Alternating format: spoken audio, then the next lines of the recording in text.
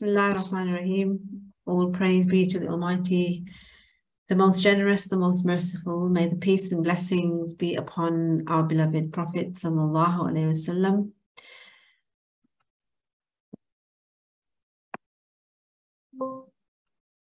Assalamu alaikum wa rahmatullah. Welcome to a special webinar, another one, from the Association of Muslim Schools on the recently revised guidance from the DFE, Behaviour in Schools, Advice for Head Teachers and School Staff.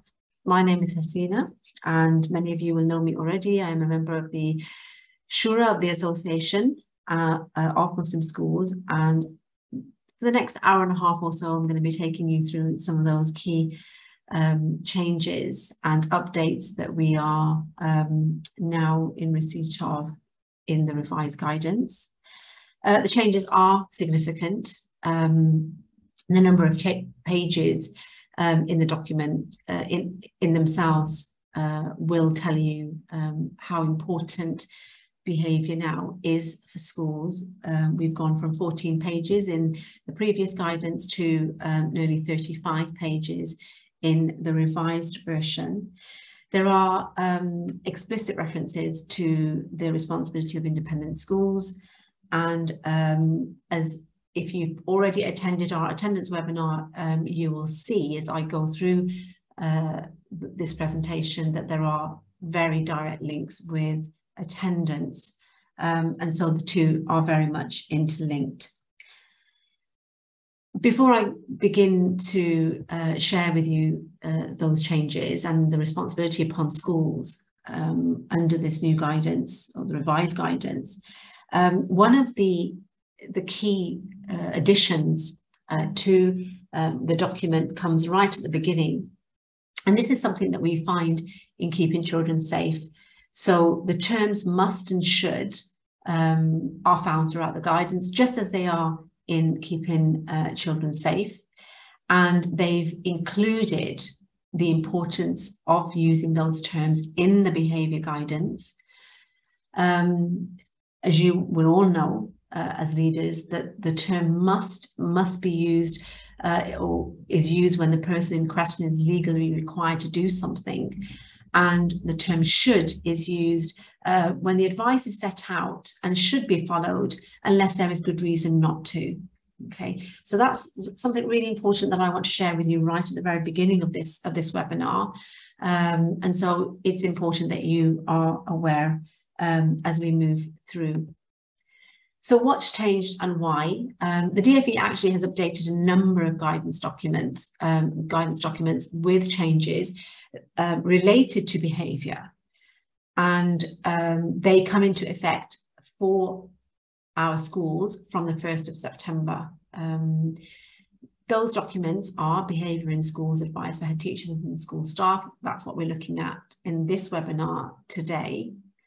Searching, Screening and Confiscation Advice for Schools. We're hoping, inshallah, that the AMS will be giving you some guidance on this in a separate webinar shortly. And so school suspensions and permanent exclusions, very much written for the mainstream sector, but you will find some very helpful information within it.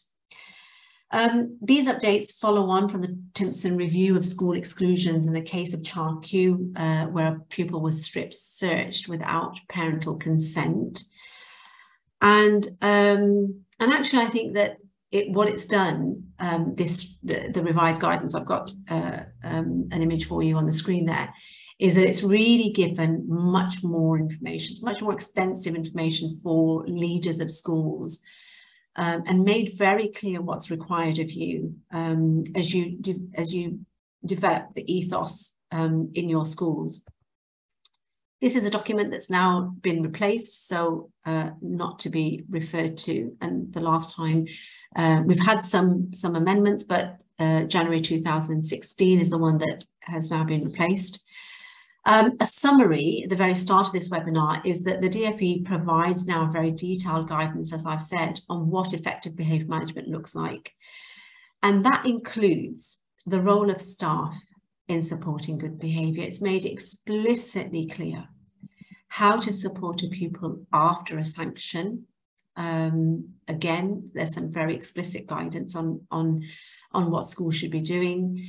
As we've seen in attendance and we've seen with keeping children safe, there is a real heightened focus on children with special educational needs and disabilities, and this document is no different.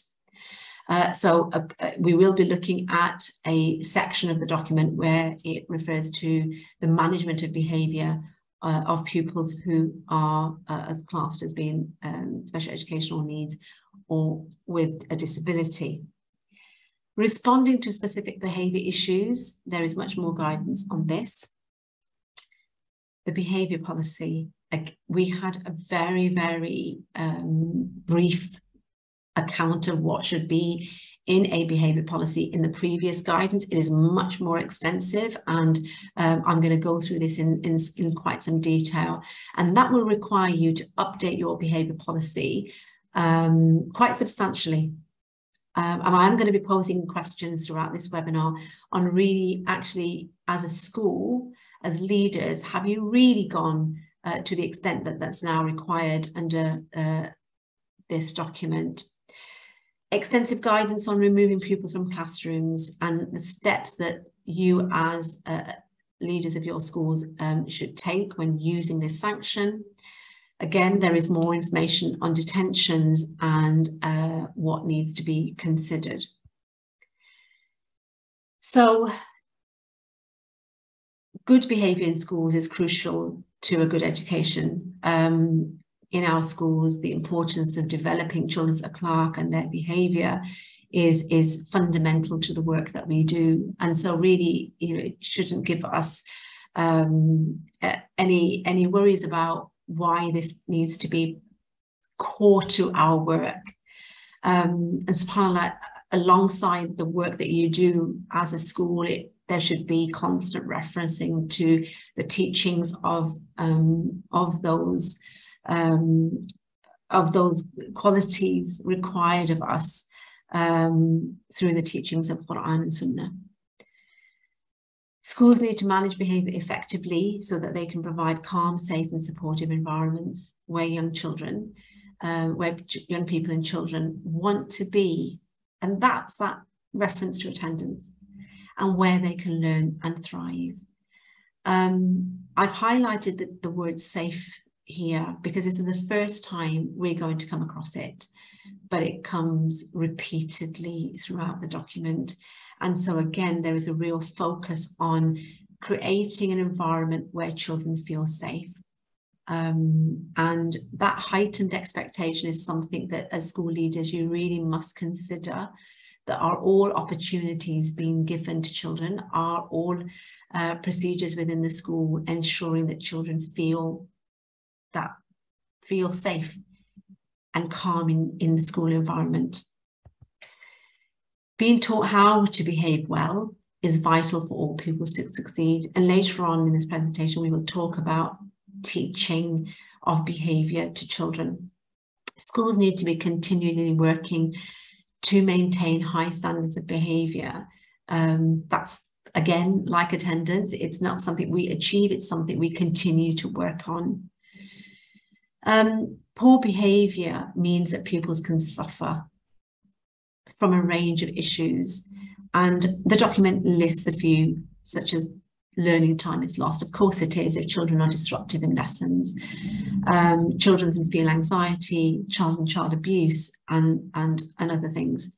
And again, that reference to attendance, it can also cause children to stay away from school. But also, for the first time, they've made a reference to how poor behaviour, if not managed well, will have an impact upon the well-being of teachers and staff within your school setting. They actually go on to talk about how teachers will leave the profession as a result of poor behaviour. The head teacher must therefore lead the creation and reinforcement of positive behaviour, ensuring it permeates through every aspect of school life. This document provides a very clear focus and clear guidance on leaders in your school setting. And I've made that very clear as I go through the webinar. It's not always made so explicitly clear, but I've broken it down so that you can see exactly what's required of leaders within your schools now as a result of this revised guidance. Like attendance, in order for it to be effective, it needs to be part of whole school life. It needs to be seen everywhere, and the importance of it needs to be seen everywhere. And of course, they mention this when they talk about every aspect of school life. I will spend quite a substantial amount of time on creating that whole school approach to good behaviour shortly. Staff training also sees a heightened focus in behaviour. Now, as I go through this presentation, you may put a tick across that point and feel that actually the school does training for staff on behaviour. We give them copies of the behaviour policy, we tell them about our sanctions and what should be done. Is that really what it is that's required now? Have a think about that as I go through. Staff should be trained to make sure that they collectively embody this school culture, upholding the school's behaviour policy at all times and responding to misbehaviour consistently and fairly. I've mentioned the word safe and how often and frequently it will come throughout today's presentation, but also throughout the document. The word consistent and fair will also be seen frequently. And so there's a real focus on ensuring that whatever the school chooses to do must be applied fairly.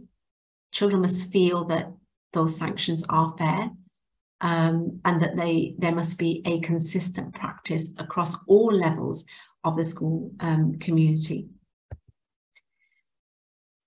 So creating and maintaining high standards of behaviour